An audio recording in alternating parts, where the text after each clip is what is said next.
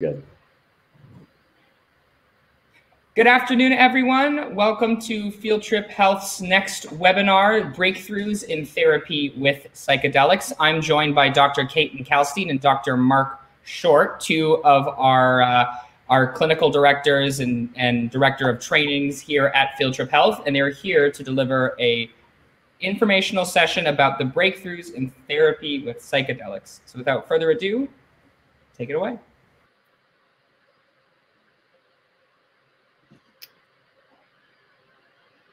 Hi, everyone. Nice to meet you all. Looking forward to meeting you on a more personal level at the end of this when we can do some more conversational stuff with question and answers. But in the meantime, we have a presentation just to give you guys an introduction to what we do here at Field Trip, and then also a little bit of context into the field of psychedelic therapy in general, where it's come from and how it's been emerging.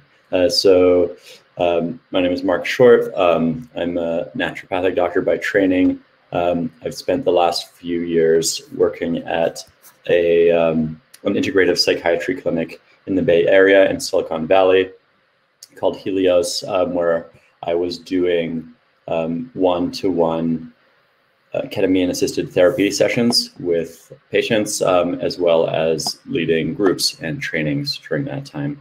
And then I connected with Field Trip, and my role here is essentially to train all of the clinics that we're opening, so train our staff how to do psychedelic-assisted psychotherapy, as well as doing outreach like this, so kind of getting involved with the therapeutic community and building connections and relationships, and just kind of entering into this discussion of how we can all best work together and support each other, essentially.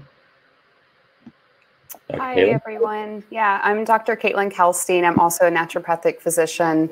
I trained with Mark at the Ketamine Training Institute with Dr. Phil Wolfson and Dr. Jen Dorr in 2018. And I've been in private practice doing ketamine therapy before I found Field Trip.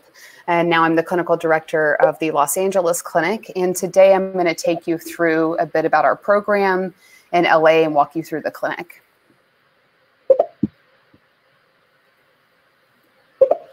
Okay, so this is what we're talking about today. The first question that I really like to start with in these kind of talks is why even consider adding psychedelics to therapy?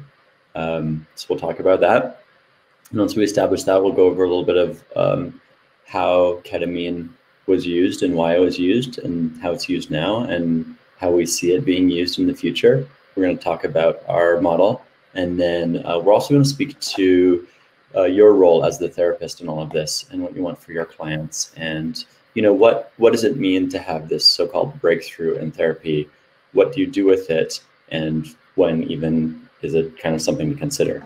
So we'll go through all of those, and just as well as kind of finishing off with how the ways that I see us being able to work together. I'd love to hear from you guys how you see us working together. Again, we're all fairly new in this field. It's a fairly new field as it exists, just in our current paradigm in North America. Not that the techniques are that new. We'll talk about that as well.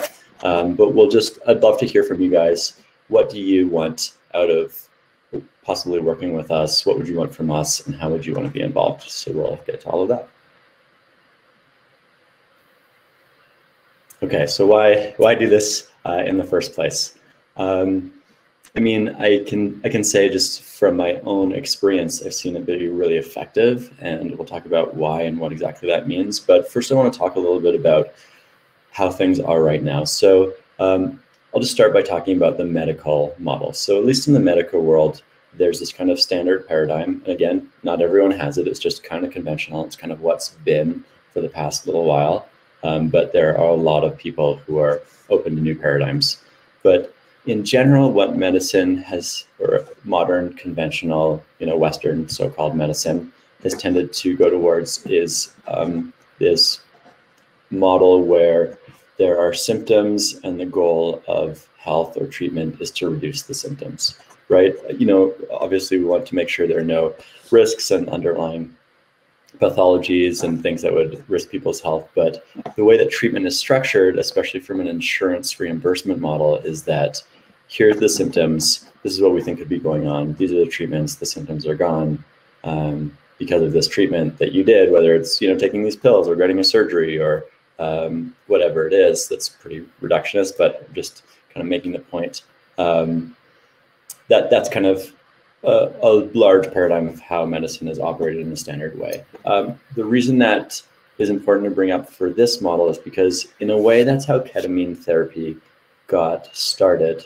And we'll talk more about that history, but currently there are probably more ketamine therapy clinics that are associated on this model where you go in and it's the drug that is the therapeutic, right? So you have symptoms of depression. We know that there's research that shows that ketamine, given at this dose and these many sessions, et cetera, can alleviate these symptoms of depression for this long. And so that's typically how it's used. You know, you go in, you sit in a comfortable chair, you get an IV in your arm for 45 or 50 minutes. Maybe a medical assistant comes in and chats to you, or maybe they just turn on a TV screen. And then at the end of it, you kind of thank you for the treatment and come back next week or whenever it is. And there's a reason, again, which we'll get to about how that model started, but we see an opportunity here, right? As I think all of you do, and that's why you're here. We see the opportunity for a more holistic approach, one that definitely involves the medical side of it. So I'm not denying, certainly not denying that ketamine just alone on its own as a drug can have these beneficial effects, right, at a very physiological level, and that's great, and we want to leverage those. But to really make the most of this opportunity, we really want to work on a behavioral level. So that's where psychotherapy comes in, and even a psycho-spiritual level. And I can talk more about what that means. It's not necessarily a religious paradigm. It's more that changes can happen in someone's consciousness. And why that's relevant is because that can actually have really big implications for their behavior, their mood, their level of satisfaction with their life. All of these things, these measures, or these aspects that we're interested in from a psychotherapeutic perspective as well. Essentially, we want to help people enjoy their lives more and have a better quality of life, in addition to relieving these symptoms. And so our approach is that all of this is possible, and psychedelic therapy, particular ketamine-assisted therapy, can help to do this, and in some ways can really be a catalyst for all of those things happening.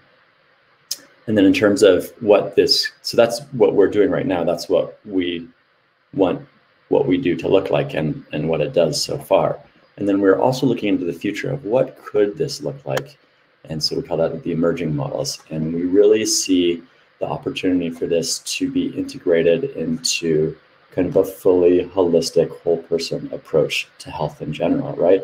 So right now, medicine is really focused on alleviating symptoms, but it's starting to shift more towards wellness and lifestyle and preventative care, stopping these symptoms from happening in the first place. So it's really making sure that people are not just, make someone okay when they're unhealthy, but making sure that we keep ourselves and our society really healthy. And we believe that mental health and fitness play an extremely large role in that. And as you guys know, there's a lot of good research to support that, obviously. And not only on the individual level, but if we have time, we can get to this, on a social level, just the idea that a lot of the illnesses and maladies that are in our society are occurring because of social conditions, actual social structural things, and we call those the social determinants of health. So we're also looking forward to ways that psychedelics can be accessible and play a role in, okay, how could we have a more healthy society as a whole on a structural level? Is it possible for psychedelic-assisted psychotherapy to play a role in that? So that's, an ongoing conversation. It's a little bit more philosophical, but if we have the time, I really look forward to having that conversation with you guys.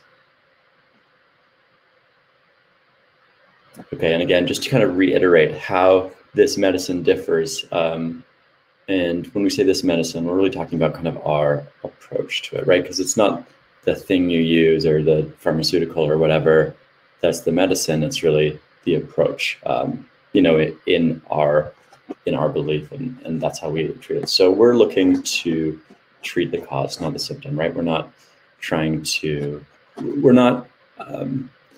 not that we don't want people's anxiety to get better and their depression to go away, et cetera, but, you know, in a way that's necessary, but not sufficient. So what's actually underneath that? What's the start of that? How do we make sure that that doesn't remit and relapse and it goes away for a few months and then it's back? How do we make sure that these changes are positive and lasting as well? Another really important approach to our model is how do we empower the patient in this process? How do we get them to engage in the process of their own healing, of their own journey? So that's a really big part for us. We feel it's really important to have our clients participate in their own care in terms of envisioning what they want it to be and what they want to get out of that. And we'll talk more about how to do that in our kind of preparation and integration section, but that's a kind of a pillar of our approach. Again, it's collaborative, it's team care. We want to make sure that there's communication and collaboration between our patient or client, as well as the therapist, as well as the doctors, the guide in the psychedelic session, as well as anyone else in your care team. So that open line of communication and collaboration, again, is another pillar for us. And what we really want everyone to get out of this is, all the people who come through here, is a deeper understanding of themselves, a deeper connection to themselves. Because the goal, once these symptoms are gone, is that they actually experience a deeper meaning in their life, more enjoyment, more fulfillment, and more purpose. And the reason why I'm excited about this, and one of the reasons why I was really excited about joining this organization, is because in the past few years of practicing, I have seen that happen. And there's definitely a way to do that and approach it that's actually quite reliable, that people can experience that. So for me, that's one of the truly exciting things about this medicine and this approach.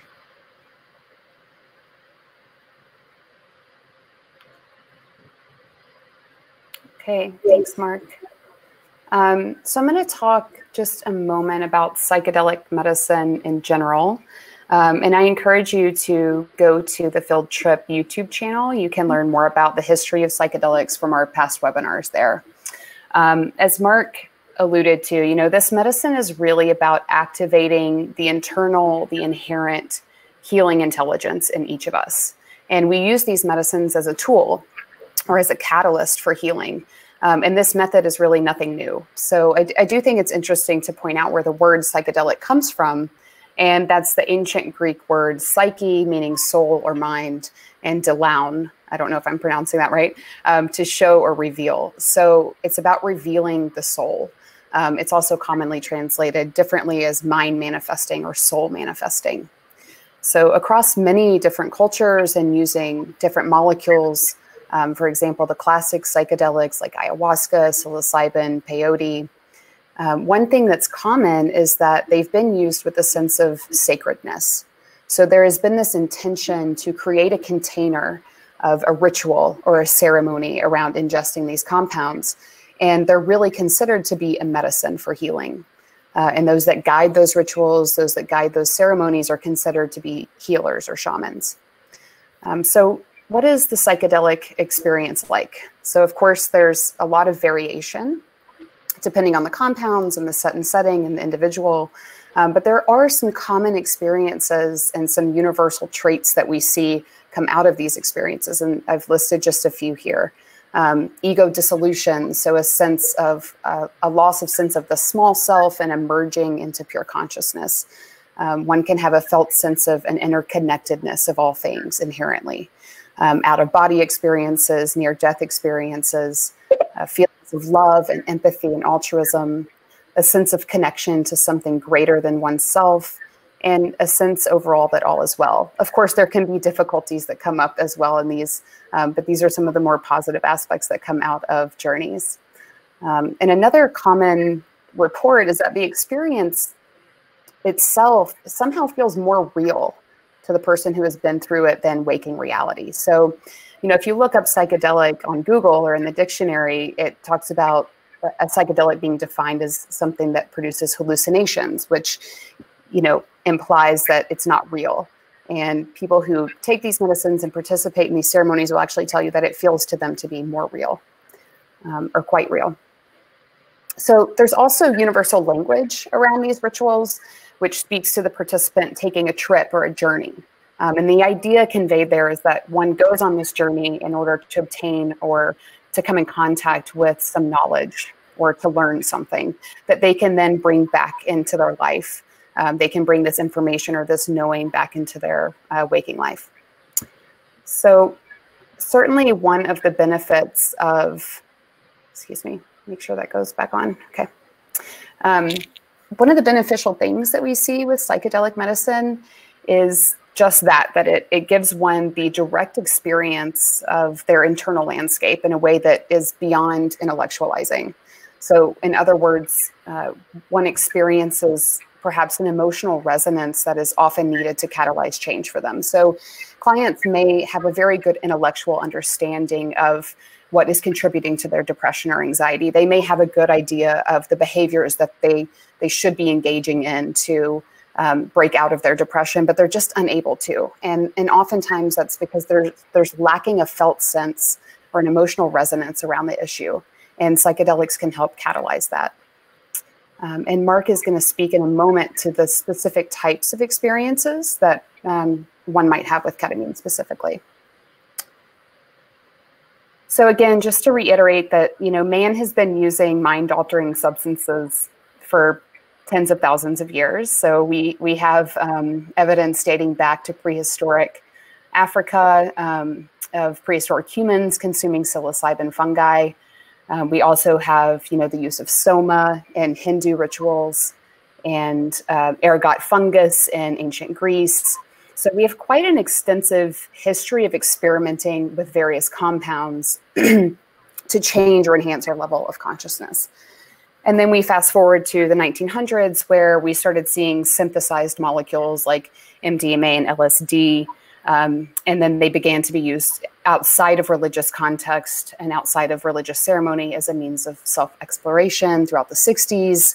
And then, of course, that led to a movement where, unfortunately, many of these compounds that we were using for thousands of years in sacred ceremonies became illegal.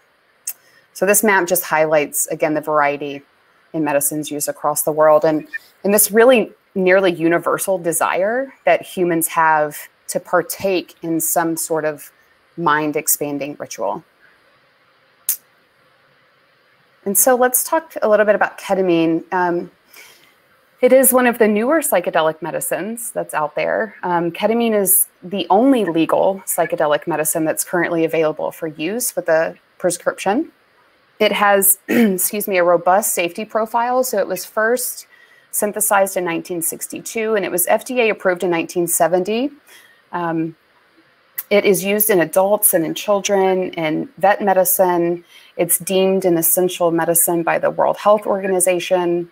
One of the reasons it became so popular is because it is a powerful anesthetic, but it does not depress the respiratory system. So many of the other anesthetic agents can cause difficulty breathing, and that's one reason ketamine is often preferred in emergency medicine and anesthesiology, because it doesn't have that effect. But in addition to being an anesthetic, it has many other functions. So it's also an analgesic, so it's good for pain. It is a psycholytic and a psychedelic. So its effect from being mildly sedating to psychedelic to fully anesthetizing is dose dependent. And so ketamine has a really interesting history. So as an antidepressant, we've actually known about its effects since the 1970s. There were physicians and psychologists using it in conjunction with psychotherapy as soon as it became FDA approved. And the first clinical trials looking at ketamine weren't until the late 90s or early 2000s. So in the year 2000, researchers found that ketamine has a rapid onset antidepressant effect, which is starkly different from any of the other antidepressants on the market, which take anywhere from 6 to 8 weeks to have an effect, if they're going to have an effect. We know from recent trials that up to 60–70% of folks don't even respond to first-line therapies. So this was a huge breakthrough in psychiatry. to have, for the first time, a substance that had a proven safety profile that could be used in depression with a rapid onset and could also be used in acute suicidality, for which, you know, there's little treatment otherwise.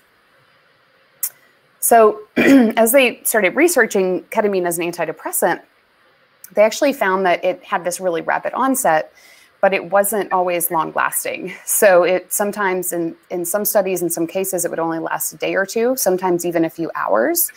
But on average, around the 7-day duration of effect. And so they started doing more studies looking at, okay, well, what if we couple up the therapy? We do twice-a-week treatments, 3 times a week treatments, and they noticed that they could extend the life of the antidepressant effect by doing multiple sessions. It's also our belief and our philosophy that combining this medicine as an antidepressant chemical with psychotherapy might be the ticket to extending these effects and making them last longer. And then just to mention really quickly, Spravato. So Mark mentioned that there are other models of ketamine therapy. Spravato is one of those. So it is a nasal spray that's FDA approved for treatment-resistant depression. And just in August of 2020, acute suicidal ideation. And it is administered in a medical office setting without any psychotherapy or emotional support. So again, it's a model just to deliver the chemical ketamine. And it's quite expensive, I believe $600, $700, $800 per dose, but it is usually covered by insurance. So it could be a good option for your clients who may not be able to afford other ketamine clinics. And then the non-patented version, racemic ketamine, is what we use mainly in ketamine-assisted psychotherapy clinics and infusion clinics.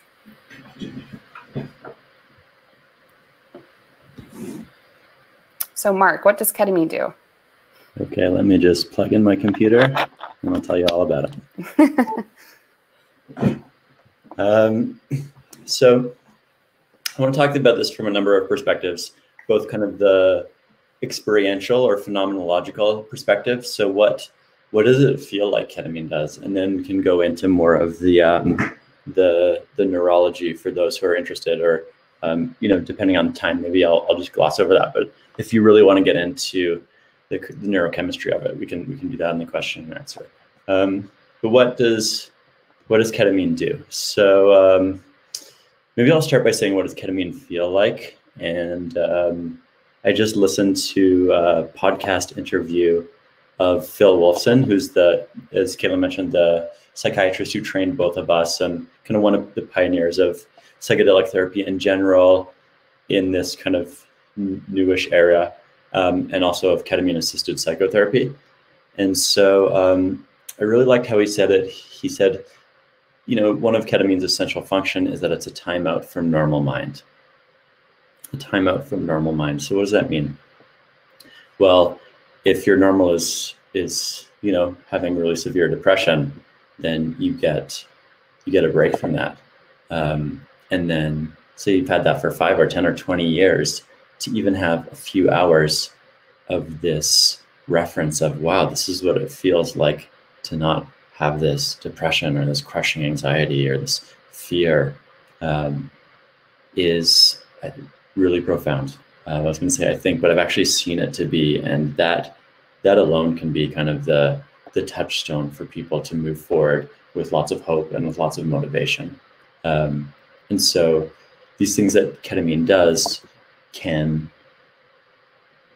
elicit that and can create that foundation and can be that kind of that wellspring, if you will, for the therapy going forward. And so some of the things we see it do fairly consistently are it decreases fear response, and it does that through how it kind of routes activity in the brain, kind of less activity through the fear centers. For that reason, we can see it increase resilience. So, you know, say someone is having a really difficult emotional response to a certain thing in their life, often what we see after the ketamine treatment is they're actually more able to tolerate that, and their nervous system is more able to stay regulated in the face of that. So that's why we say it increases resilience. The ability to see for insight creation. So we can see different meanings, we can see new meanings for things. A lot of people are able to reframe reframe things that are meaningful in their life. So maybe you're looking at it from a CBT perspective and there's some distortions. It's really easy to kind of re-see and reframe these distortions under the ketamine state and after. Those are lasting effects. Depressive symptoms, we know it decreases, and we'll look at a little bit of research on that. Anxiety symptom decreases. Memory activation. So this is an interesting one. Ketamine has a couple effects on the memory. The most common one that you'll hear about probably in the medical literature is that it is almost like an amnesiac. So for about 24 or so hours after the ketamine experience, they have a fairly good memory of it. But after that, it kind of begins to fade, unless you very consciously put into declarative memory or consolidate it in some other way, which we'll talk about in the integration. But so it can kind of like make things during that time hard to remember if you don't activate that. But what it can also do is can bring out memories from the past. And there's a number of cases that I've seen, and this is consistent with other practitioners, where people will remember things that have happened to them in the past that they either haven't remembered for a long time or in a different way. The memory will be fuller. They'll have more access to the fullness of the memory. So that's very interesting. I don't know how much that's studied. I'd be very interested to know if any of you do, but it's just something I've seen, and that's something that's seen in general. It can also have, it's not the same as MDMA in terms of being an enactogen, in terms of, there's a very reliable effect of this feeling of closeness and connection, and really good for working with attachment and that kind of stuff. But it can be really good for that. It can be excellent actually for doing attachment work, because there's the opportunity for that closeness and connection. So while we wouldn't expect it every time and every person, it's definitely there, and it definitely comes in something that can be worked with. There's also feelings of joy, feelings of elation, feelings of deep connection to other people, to the world in general. We call that ego dissolution, so less of a sense of separation. And often people will have a sense of purpose under the ketamine experience. This is the thing that's meaningful for me to do. This is important. This is what I want to start doing in my life. And for me, that's an extremely useful thing to bring into the integration and the therapy. Okay, so I'll just go over this fairly quickly. I'm just looking at the time. How does it work as an antidepressant? This is, our best hypothesis so far based on the science. You'll often hear about ketamine spoken as an NMDA antagonist, which means it essentially decreases the effect of, or the level of activity of, the NMDA receptor as triggered by glutamate in the brain. This is kind of true, but what's more true based on more contemporary research is that it actually changes the routing of the glutamate. So that can have a number of effects. One, like I mentioned earlier, is changing the routing through the fear center, so kind of less activity in the fear center, more activity through other association areas. That's why we think, enhanced perception of meaning, and a number of other things. So it has this global neurological activity that kind of just changes how things are routed in the brain, which changes how things are made to mean what they are, and which results in changes the meaning of things. And ultimately, that changes, that opens things up to starting to create the meanings that that really serve people, as which is a part and parcel of the therapeutic process, right? So that ketamine allows for that opening on a neurological level via these things. And one of the other things it does that you'll hear talked about is this idea of neurogenesis or neuroplasticity or neuronal connection. And while each of these are kind of subtly different, the effect that they have essentially is that your brain is able to make more and new and different connections, which again allows for different behavior, different sense of meaning, new insights, and also creates kind of the pathways for the change in mood.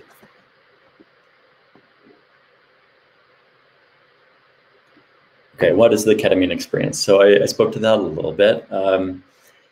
It really varies. Like Katelyn said, it really varies depending on the dose. And it can be anything from what some people describe as kind of having had half a glass of wine or something, to just not being a part of this existence as we know it at all. All of this dissolves essentially or fades away and maybe seems to have never even existed.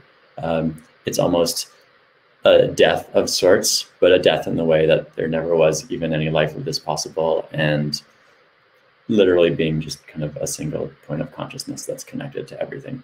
So it's along that spectrum. In between there is being able to see and experience life in a different way and activate memories and having visions of the future, or even some kind of, what might be called frank psychedelic experiences where people are in this other world. They can still talk to whoever is in the room with them, and yet they're experiencing whatever it is, maybe flying through clouds or being in a castle made of crystals, or, insert vivid imagery here. But people experience those things in a very kind of visceral and vivid, and most of the time very enjoyable way. Not all the time. There can be definitely, people have kind of scary or anxious moments in the ketamine space, and there can be dark imagery, etc. But it can take you anywhere from I'm so in this room and there's nothing else, to I'm both in this room and there's another world, to I'm completely in this other world, to nothing exists except just pure, who knows what to call it. So that's the phenomenological experience of ketamine. It does, just kind of on the more grounded in perception perspective, it alters your sense of balance. It alters your proprioception, so your feeling within your body. It alters your sensory perception. So, for example, hearing becomes very acute, and that's why music is such an important part of it, as you may have heard. So people can detect really subtle things in hearing. Vision becomes less acute, kind of blurry, right? There's kind of, people will have difficulty seeing things. We encourage everyone to wear an eye mask the entire time, to the extent that it's tolerable. Changes in emotion, as we've talked about, can go anywhere from, kind of calm, sublime, peacefulness, neutral, to elated, joyful, ecstatic, as well as an expansion of meaning. People are able to see into their lives and see meanings that either they haven't seen for a while, or they maybe have never seen before.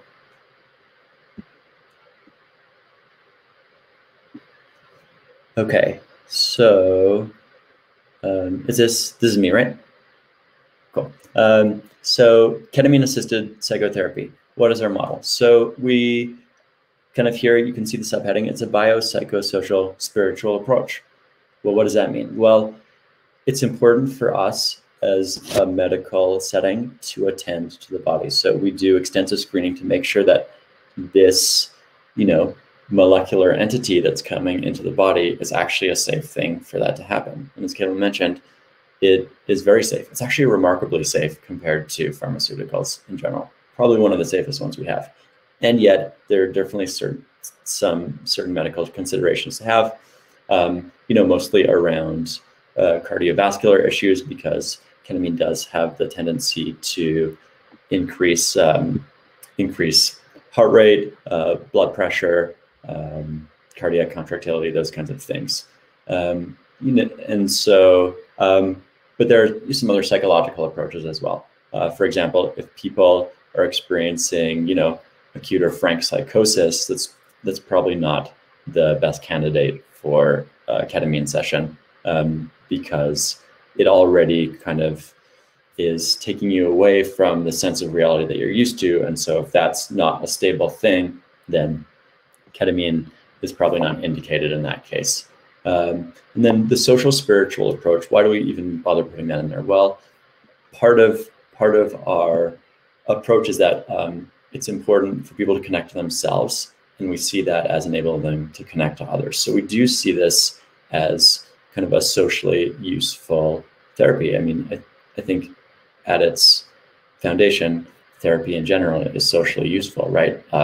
It's kind of that question of of we want to get people out of isolation of their own internal world, whatever obstacles that is that's keeping them feeling isolated, their symptoms or their physiology or whatever, and to be able to connect with themselves and with others.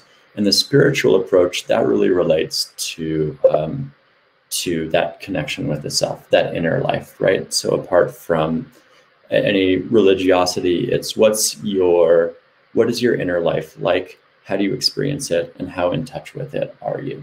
So that's what we talk about a biopsychosocial spiritual approach.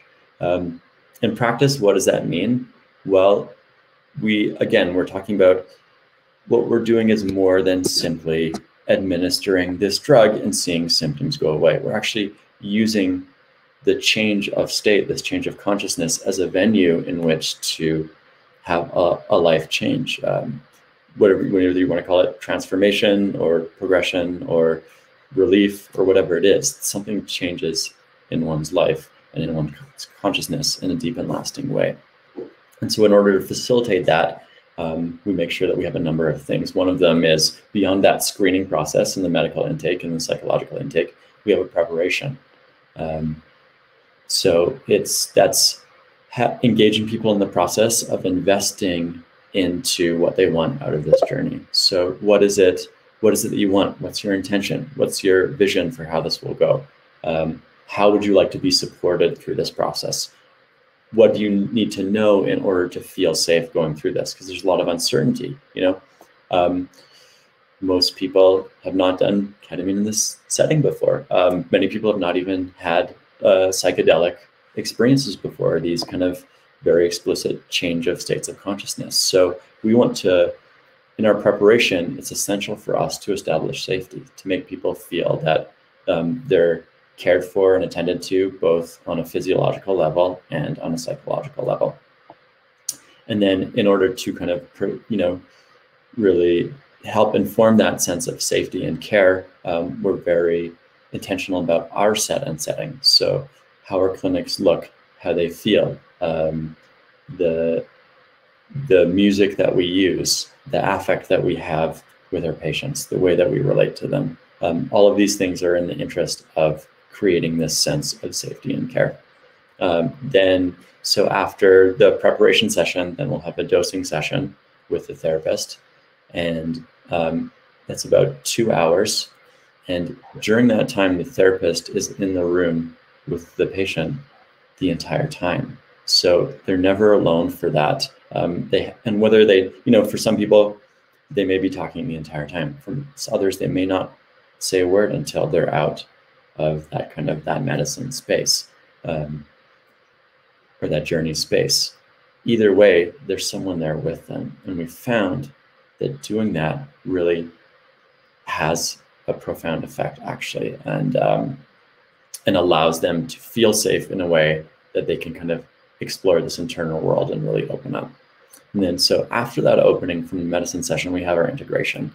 So no matter what happens during that session with the ketamine, whether it's transformative or whether it's challenging or whether it's joyful or whether it's scary, that's something we can work with, right? That's why we have our integration sessions, where the client comes in and they're working with the therapist and they're unpacking everything that's opened up, and they're learning how to use this in their life to make this lasting and positive change. And so the experience can vary. It depends on the dose, and part of our expertise is really making sure that we find the right dose for the right person in the right session, right? Because those things can change depending on where they're at in the level of therapy and how each individual responds to it. You'll hear often talked about this idea of a body weight dose, and that's a good rough guide to start with. But what we find in experience is that how people respond to the medicine, whether that's dependent on their metabolism or their nutrition or their psychological predisposition or whatever it is, people respond really different. So we want to make sure to find the right dose for that person on any given day. And then we'll also determine, okay, is this session best served by kind of having a lower dose, more interpersonal, kind of psycholytic, where some of their defenses go down and they're kind of able to encounter themselves in a new way in relation to our therapist? Or is this session really appropriate to have that kind of so-called transformational dose where they really have a very large change in their state of consciousness, where they might have an ego dissolution, where they might experience one of these other worlds? And so part of our clinical expertise is determining which one of those is most appropriate for each patient in each session again. Okay, and a little bit on the research. So this is a research study that was done in part at the clinic that I was at, along with a number of other clinics. And so 235 patients, as you can see, they received sublingual ketamine. So that's when you kind of take a lozenge and absorb it under the tongue, or intramuscular, which is what we do in our clinics. And they correlated them to depression and anxiety. So just briefly, I mean, this is a great paper. I encourage you to read it, not only for the concrete stats, but it also has kind of some philosophical considerations in the approach. But just to go over these quickly, you can see here that when ketamine was used alongside psychotherapy, so the model we believe in, we can see there's, you know, a significant and pretty robust decrease in these depression scores. This is the Beck Depression Inventory 2. This is the HAM-A for anxiety. Again, same with anxiety. So that's it. I mean, you can read the article and just get a sense of kind of more the intricate nature of the data, but it's fairly apparent that there's a reasonable effect here. So just research validating the approach of that. Yes, ketamine plus psychotherapy can have these significant improvements.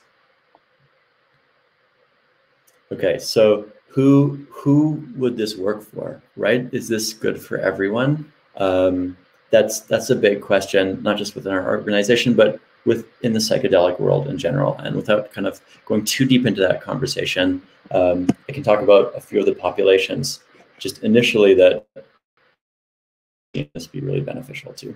So one is depression and anxiety. We just kind of showed how, you know, there's research on that to really show significant effects for those populations. PTSD, again, if we're looking at this through a nervous system perspective, and these are kind of dysregulations of the nervous system, then is it plausible that ketamine could help with PTSD?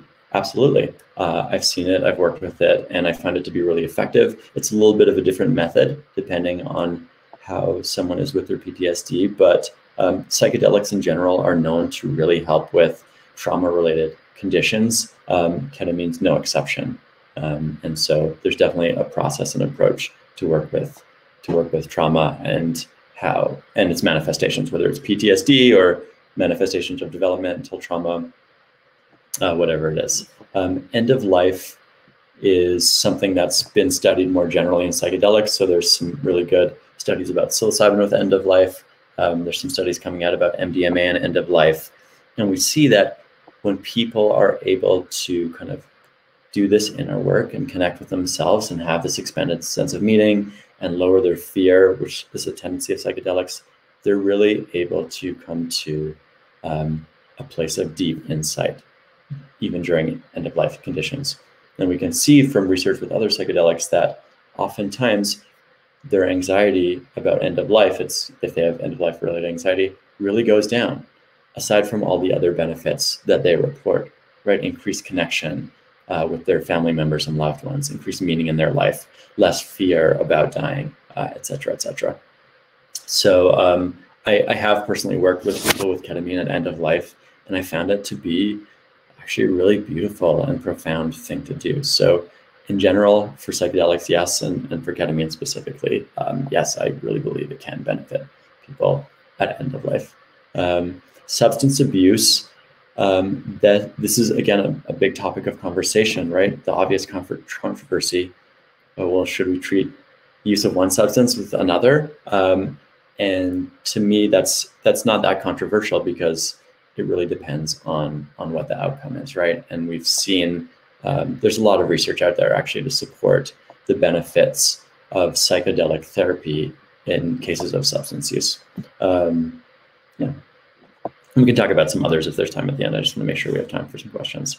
Okay, so this is speaking, specifically to you as a therapist. So say you have someone that you've been working with. Is it right for them? If so, when is the right time? If so, what can they expect? So for us, and this comes back to that word breakthrough, and maybe there's a better word, but what it really means for us is, this tendency, if someone's in therapy and they've really made good progress, but then they seem to be kind of in a holding pattern or a plateau or something, what then? I think there are a lot of good options out there, whether it's, EMDR or somatics or whatever it is, TMS, whatever it is. I see ketamine-assisted psychotherapy as being right up there with the best of those options, because we've seen people who have kind of gotten to a certain place in their therapeutic process and have kind of stayed there for a while, be able to get to the next level after having done this work. And so to me, the right time is primarily when they have support, right? So if they're like, I don't want to work with you anymore, I want to go do this instead, that would be kind of a moment for me of inquiry. Okay, well, what's that about?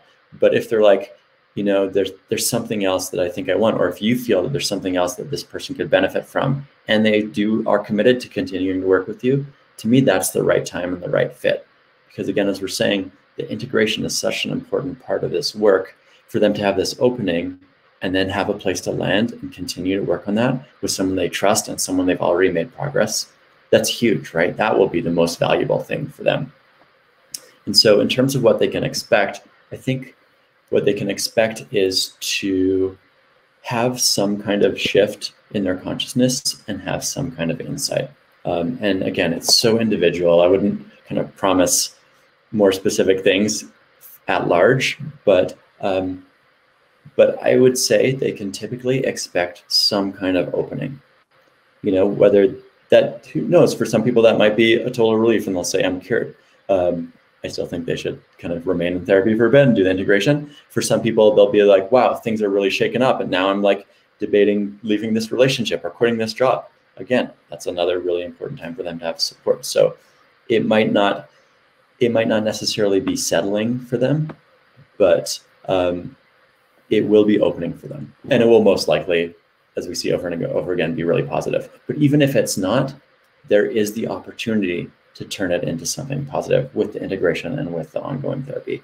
And that, again, that's why we feel that you are such an important role in this, because we have this limited course of treatment, right? Katelyn will speak more to that. But what happens after that? How to really leverage it and make the most of what happens here. And that the answer for me is you. Yeah, great segue, Mark. So Mark did a great job of, an overview of the process at Field Trip. And as we've mentioned, our philosophy is that we combine ketamine with psychotherapy. And in doing that, we engage the patient in their own healing. This is a way that we believe contributes to greater agency in their life and confidence and connection and ultimately better outcomes. And I think what we really want to highlight for you today is that, Field Trip is a defined course of treatment clinic. So we're a short-term or intermittent care facility and we are hoping that therapists will refer their clients to us to do a round or a program of ketamine-assisted psychotherapy, and then we can then refer back to their therapist to help with ongoing integration. So what I want to do is kind of walk you through what the experience in a concrete way is at a Field Trip clinic. So these are actual photos of Field Trip Health in Los Angeles. Our clinic is located in Santa Monica. And this is our team. So we are a team of psychiatrists, psychotherapists, and medical professionals. We work collaboratively with each patient. Our aim is to provide the best care in a safe and nurturing environment for our patients. So a bit about the process. Again, we had a bit of an overview, but here you can see it kind of mapped out, that there's multi-steps to our program. So the first step is a consultation, and then we have preparation, we have treatment with the ketamine, integration, and then the beyond, which is really where you guys come in. So here is a sample protocol of what a patient journey might look like. And I just want to highlight that every single patient that comes through will have a consultation with a psychiatrist. The psychiatrist will determine if it's both medically and psychologically appropriate for this patient to engage in ketamine therapy.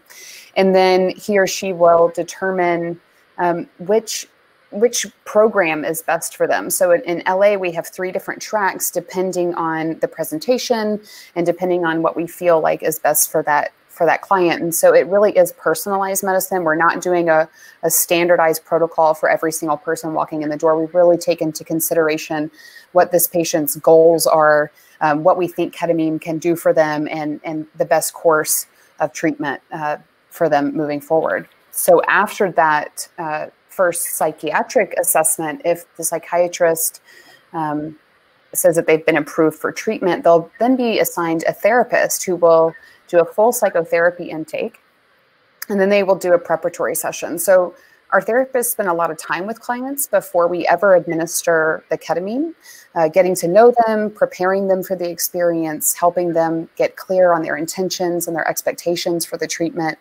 and also prepping them on practicalities on what to expect during their program and during their ketamine journey. So after their prep session, they'll have their first ketamine exploration, which at that point, the medical team will have cleared the patients, making sure that there's no contraindications medically to receiving ketamine. And then the medical team will administer the ketamine while the therapist remains with them for the duration of their journey, like Mark pointed out. And then actually this graphic is just a bit outdated. We actually have a first integration session after their first ketamine session. So an average protocol might look like 6 ketamine exploratory sessions and 4 integration sessions. So for example, they would have a ketamine session followed by an integration, followed by another ketamine session, followed by another integration, et cetera. This process could take between 3 to 6 weeks. It depends on the client.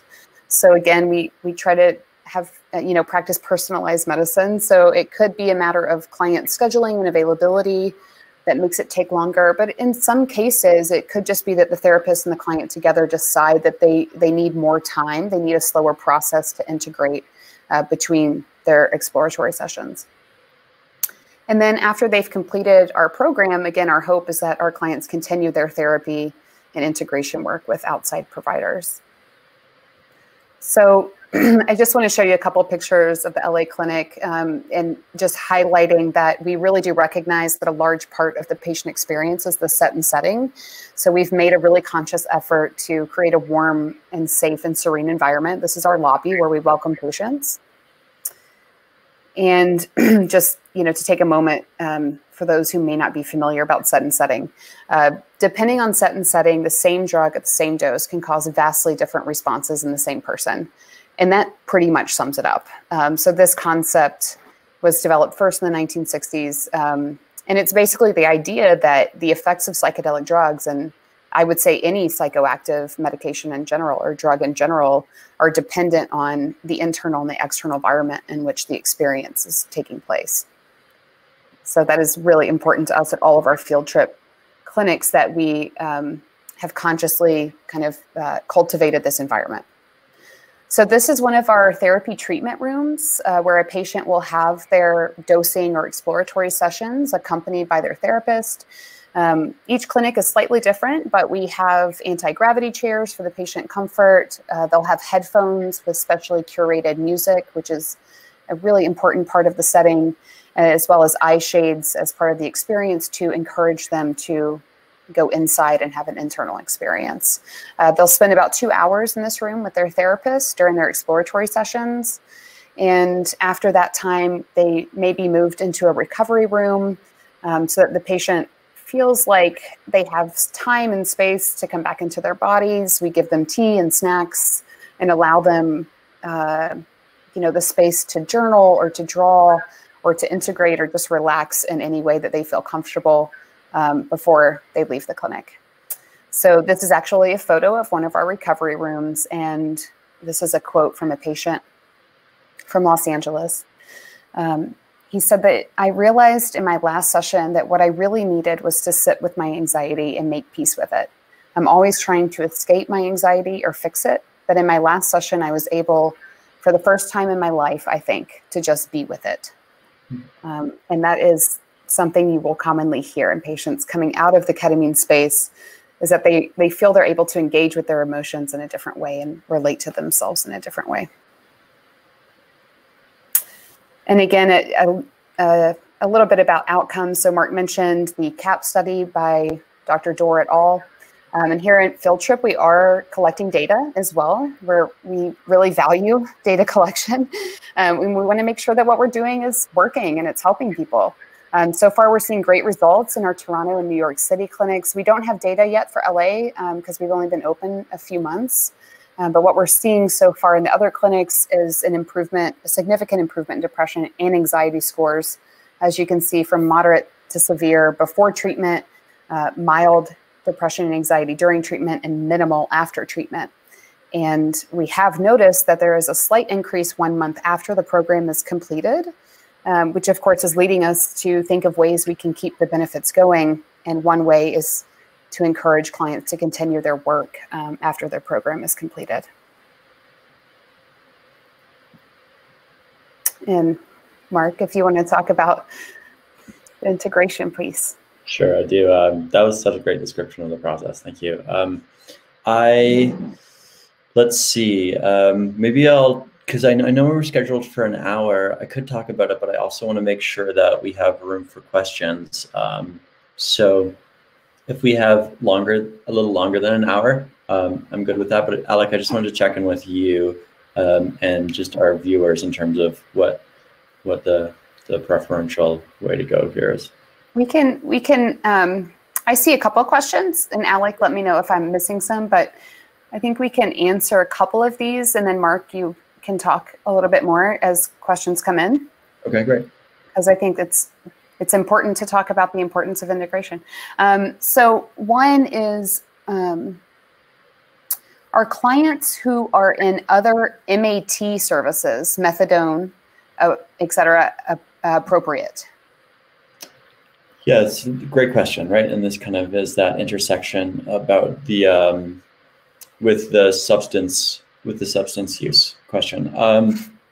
You know, it's hard to answer that one across the board, as I'm sure you guessed, because it really depends on the stability and the use and the course of that treatment and where they are in the program. But I will say this about it, just a clinical consideration. Ketamine actually does not interact with too many other medications, but some of the medications it does interact with are opiates and benzodiazepines, in the sense that those are thought to maybe attenuate or just lessen a little bit the effects of ketamine. So, you know, there are some people who will really take those clients on, even if they're working on those, and even see ketamine as a really appropriate intervention to facilitate that. Whereas others want their clients to be totally off of the methadone, the buprenorphine, before initiating the ketamine experience. So again, that's kind of a conversation with the medical side and the psychiatrist, and depends on the patient. So I know that's not kind of a very decisive answer, but what I will say is that it's not ideal and it's not impossible. Okay, great, thank you. Why don't you go ahead, Mark, with the integration? Okay. Okay, so the importance of integration. I don't think we need to spend too long on this because we've already kind of been speaking to it throughout, but just to reiterate a little bit. Do we have the next slide, by the way, on this one? Just to, okay, we can go back to the importance of integration. Okay. So just to say what's already been said, which is that this is a process. And again, this is why we talk about the breakthrough, right? There's something that's closed or something that's in the way, an obstacle, and we kind of see this process, what we do, as helping to open things up, as helping to remove the obstacle.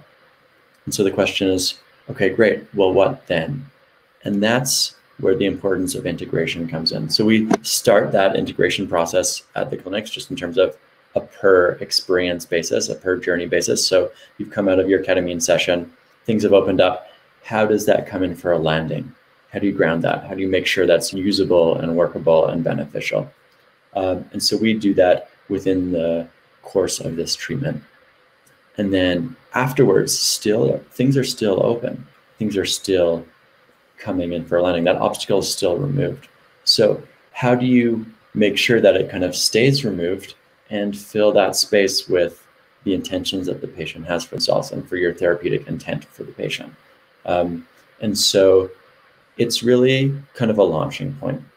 And so the importance of integration is to keep that trajectory going in that beneficial direction. And so ideally, that's something that you will have started with your clients in your work even before. Even just if you're considering this, when you're considering this, you will have started talking about, okay, what is it that you really want out of this? How could this help you? What would you do with an opening? And then so the opening occurs. And then after the field trip course of treatment, they come to you and they say, okay, how can we maintain this openness? What do we want to do with it? Where do we want to go from here? And so we have already kind of started that process at the clinic. And so the client will really be able to come to you with, this is what I want. This is where I want to go. This is the work that I want to continue. And then you will be able to continue that work. So the effects of the integration are that whatever benefit they receive from the treatment really gets to exist and persist and evolve.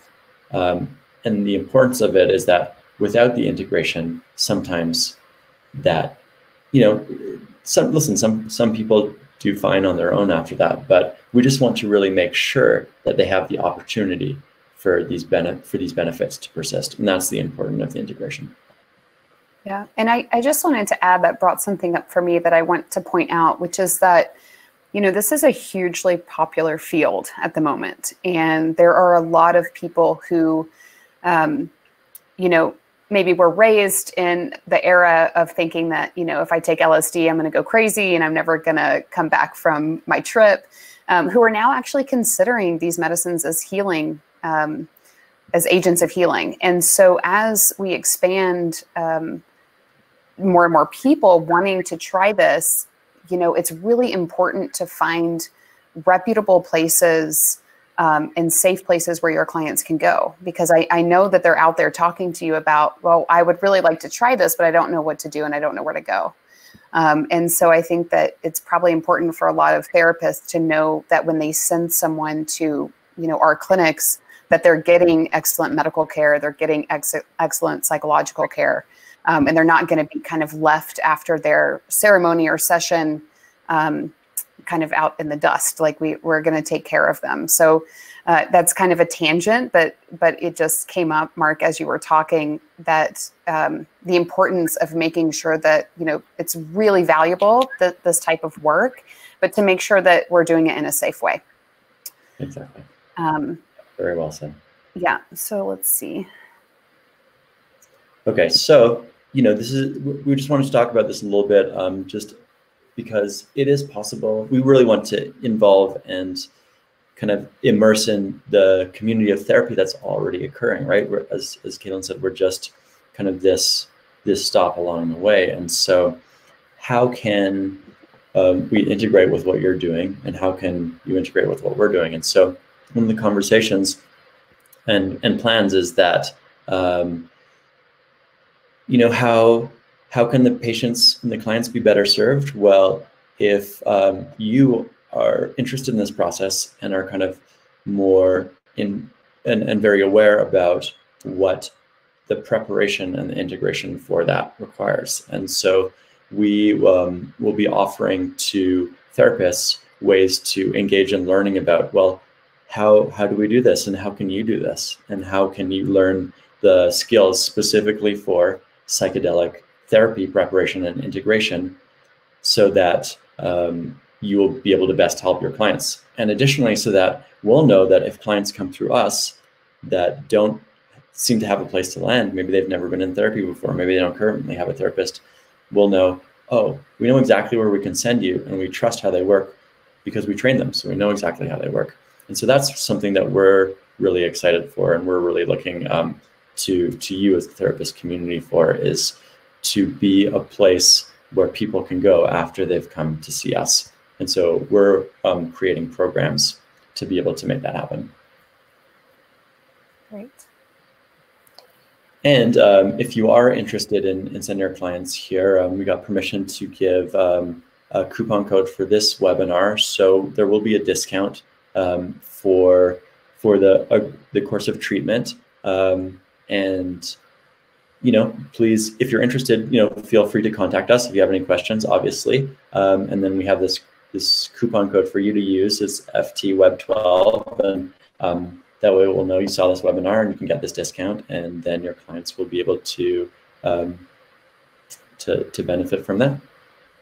Or if you feel this could be beneficial for yourself, obviously you're welcome to come see us as well. We invite you to, and for a lot of people, they're interested in that because it gives them an understanding of what the experience is, and I think for a lot of practitioners, they actually really want to know what it is that they're recommending to their clients.